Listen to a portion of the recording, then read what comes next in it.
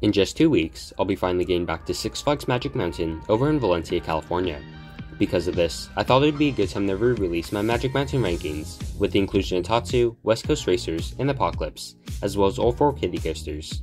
So with that, here are the top 20 coasters at Six Flags Magic Mountain. Number 20, Magic Flyer. Only about a handful of enthusiasts have actually ridden Magic Flyer, as the maximum height requirement is extremely low. Because of this, there's no real way I can judge this coaster, but when looking at the ride stats, as well as just seeing it off-ride, this is certainly the worst coaster in the park. Number 19, Speedy Gonzales Hot Rod Racers. There's not a whole lot I can personally say about the ride, as it's about as small as the kiddie coaster can get. The drop doesn't really pull any force, and the helix is pretty boring. There's definitely no airtime found anywhere, making this a perfect starting coaster for kids. Number 18, Canyon Blaster. A lot of the same things I say about Speedy Gonzales can also be applied here, with the main difference being that this ride is actually thrilling.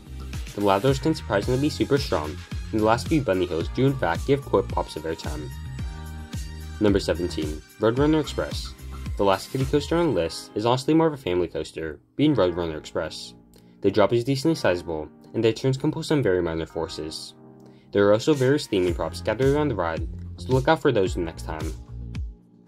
Number 16, Gold Rusher. Here we have the first major coaster on the list, which is also coincidentally the oldest operating coaster in the park.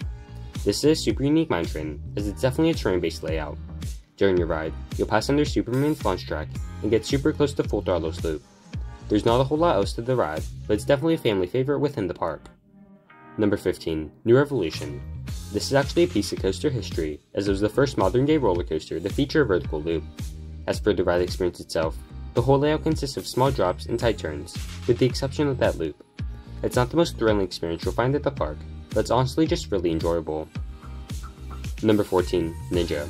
While this is the only aero-suspended coaster I've ridden, I can personally say I love the ride. The swinging is super enjoyable, and when the ride's running its best, you may nearly flip upside down. Another thing I love about the ride is how you start at the top of the mountain, and work your way all the way down during the ride duration. Number 13, Viper. Keep in mind that I haven't ridden this coaster since early 2019, so a reride is definitely necessary for me to fairly rank the ride. As for right now, I can't say anything for sure, but I remember my experience being rough and pretty boring. I've now heard the ride pulls a crazy amount of G's, and it's pretty smooth for its age, so I can't wait to give Viper a second chance. Number 12, Riddler's Revenge.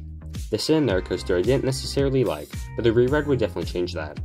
I found Riddler's to be a super uncomfortable experience, but apparently I didn't place the restraint where I was supposed to.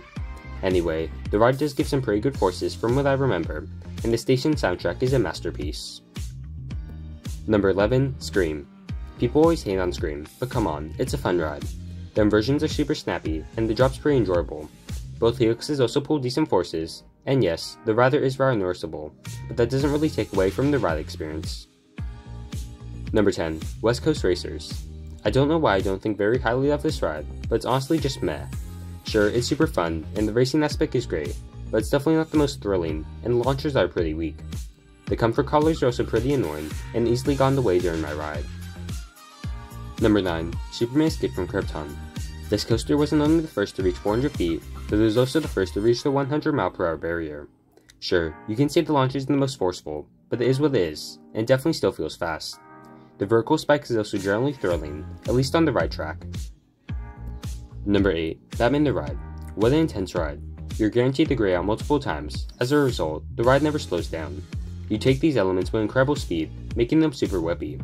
This is also known to be one of the top tier Batman clones, so make sure to give it a ride if you find yourself at the park. Number 7, Goliath. I'm one in a handful of enthusiasts that'll probably rank Goliath as high as I am, but the ride is honestly just a ton of fun. The first drop is definitely intimidating, especially on your first ride. People seem to hate Goliath just for lacking the airtime, but that draw on that hill does give a second or two. Plus, the ride isn't dependent on negative G's. Its main focus is definitely on speed and intensity. Number 6, Apocalypse the Ride. I've only ridden this once in the front row, so I don't have a very good judgment on the ride, although I'll try my best. Yes, the ride is underwhelming, and it's nowhere near as good as some other GCIs. Anyway, the ride still delivers fantastic airtime, great ladder rolls, and an adrenaline rush all the way to the end of the layout. Number 5, Full Throttle. There's so much to love about this ride, as it accomplishes so much in such a short amount of time. In just over a minute, you'll experience 3 different launches, North America's largest vertical loop, and you're guaranteed to have an overall fun experience. Number 4, Tatsu. Tatsu gives one epic sensation of a flying experience, which is perfectly done with the ride's placement. The ride's definitely one of the more graceful ones in the park until you reach that enormous pretzel loop. Like seriously, that thing is intense. Other than that, Tatsu's a great ride with some great forces. Number 3. Wonder Woman Fly the Courage. One night open to the public, Wonder Woman's array a near identical clone of Jersey Devil over at Six Flags Tour Adventure, and if the ride runs anything like its predecessor, this will be a great addition for the park. It definitely has the potential to be a top tier ride in the park, with its airtime, sudden jolts, and decent theming. Number 2. Twisted Colossus. When many consider it to be the best ride in the park, Twisted Colossus is a true masterpiece of a ride. Right from the beginning, you have an incredible pre-lift section, and that's just a small segment of the ride. The airtime you receive stays super strong during the whole ride, and there's nothing better than a double dueling ride. Number 1. X2. What an intense coaster. Your first ride in this beast is like nothing else. You'll flip forwards, backwards, upside down, sideways, left, right, and all sorts of motions. While the ride is rather rough, it honestly just adds to the intensity, and I have to give X2 a shout out for recently turning 20 years old, as it will stay my favorite coaster for 3 whole years. Thank you all so much for watching today's video. Magic Mountain is definitely a top tier Six Flags park, and clearly one of the best in the world. Anyway, that's all I have for you guys today. Look forward to more uploads coming soon, and I'll see you in the front row.